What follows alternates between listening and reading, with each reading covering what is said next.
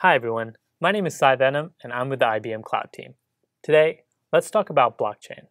I'm excited to talk about this because I feel like there's a lot of misconceptions out there about the technology, and in addition, there's a lot of concepts that can be difficult to grasp. In this video, I want to dive into the fundamentals of blockchain. We'll start with the definition. Blockchain is a distributed and immutable ledger allowing you to track almost anything, tangible or intangible goods. Most of us are probably familiar with cryptocurrencies, where blockchain is used to track transactions. So to better understand how blockchains are distributed, let's start with an analogy. Let's say I'm with a group of friends and I lend my friend Pat $10. Now the friends see the transaction go down and they know that I have the correct amount of money, and in addition they've essentially endorsed the transaction and they made a record of it. Now, next week when Pat comes back to me to ask how much money I'd initially lent her, we could easily go to any one of my friends that have a record of that transaction. Now, blockchains are distributed as all of the nodes that are running in that blockchain network have a record of every transaction that's ever taken place. Now, that kind of lends itself to the distributed nature of blockchain.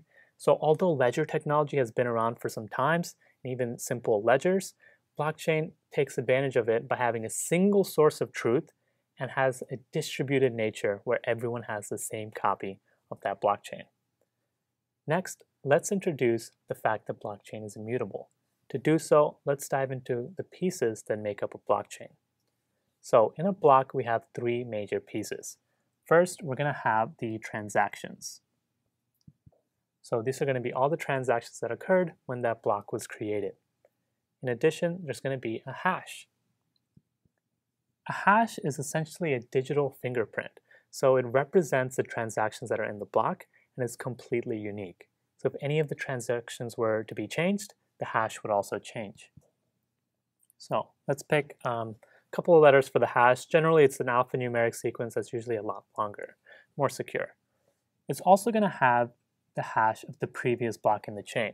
So let's say we're right in the middle of a blockchain here, and we'll pick something for the previous hash, say maybe 2a. And so now let's move on to the next block.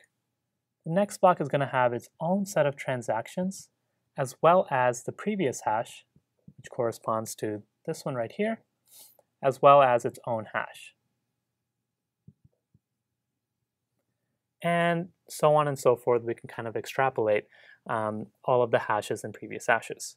So you can imagine that if you were to want to tamper with any of the transactions that have occurred or change it, so for example, to change one of the transactions to this one, the hash would change.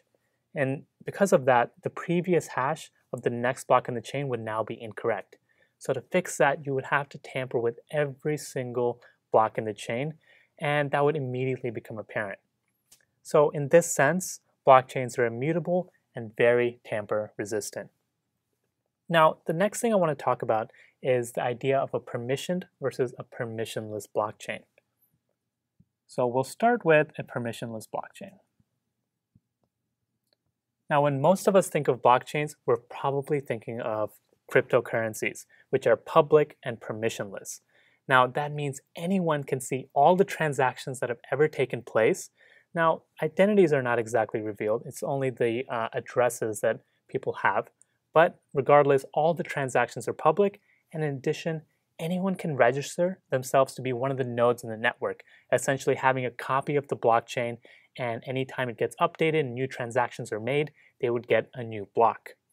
So you have to imagine it's quite a problem for all of these nodes to have a copy of that blockchain. When new transactions come in, how do they reach a consensus on which transactions will make up the next block? That's done so using a consensus algorithm. Let's break down how this works for a permissionless public blockchain. So a client will first submit a transaction. That transaction will join a list of other transactions that have been made on the network.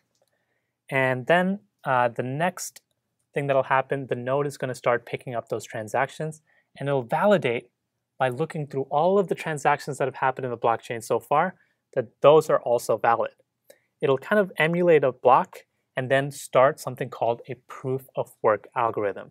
Now, this is a consensus algorithm that public permissionless blockchains use. and essentially this is how they're able to reach a consensus on which block should be next. Essentially, it's going to be a very complex algorithm, cryptographic hash puzzle that all of the nodes are working together to solve. As soon as one of the nodes solves it, they've essentially unlocked the position of the next block. And what they'll do is they'll broadcast that position of that next block to all of the other nodes in the network, as well as adding it into their own blockchain. So a proof of work algorithm is actually quite consuming on the processing and the electricity on a global scale. So although it's kind of required for supporting public permissionless blockchains where anyone can be a node and anyone can submit transactions or submit their hardware to kind of enable the adding of new blocks, you don't want to take advantage of those kind of algorithms when you're working with blockchain for business. And this would be something like a permissioned blockchain. So in a permissioned blockchain, so this would be something like Hyperledger Fabric, you have the idea of pluggable consensus algorithms.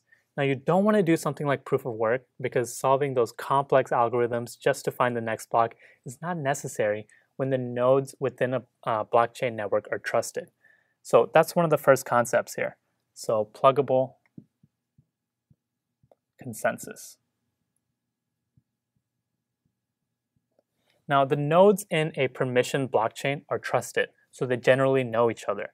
In addition, they don't always just represent users, but entire organizations. So in this case, it's actually very important that privacy is one of the main kind of tenets of a permissioned blockchain.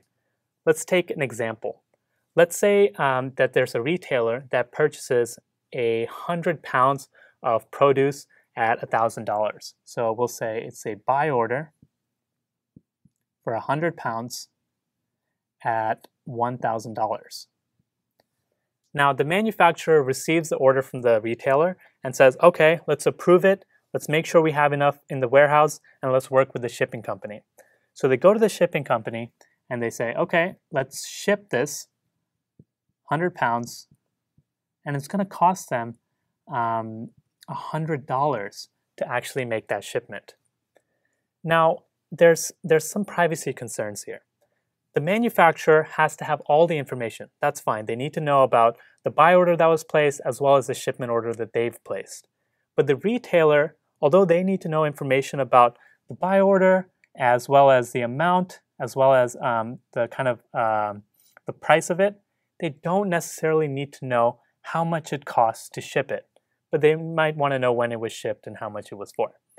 On the same hand, for the shipper, they need to know that they placed a shipment order, the amount and the cost of it, and they need to know maybe when the order was placed, but they don't necessarily need to know how much the retailer spent. Now, the same goes for perhaps more retailers that the manufacturer might be working with. Now, if the manufacturer is offering a different price for the product for one retailer rather than the other one, it doesn't make sense for the retailers to know about the competing prices. So in this case, although all of the organizations are part of the blockchain, only the retailers that are part of the transactions that took place should be able to see that information.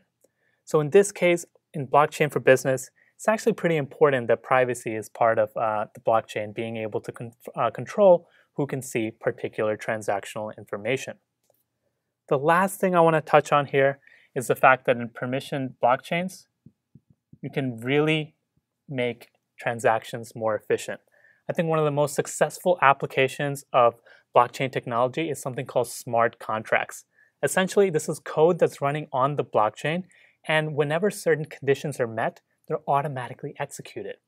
So in this particular example, whenever that retailer made that purchase order to the manufacturer for this amount of goods, there's probably a manufacturing agent that double checks that the order has all the necessary information in it. They then probably go with the shipping agency to make sure they can cover the shipment and that the warehouse has the correct amount of goods. They'll then make a shipment order.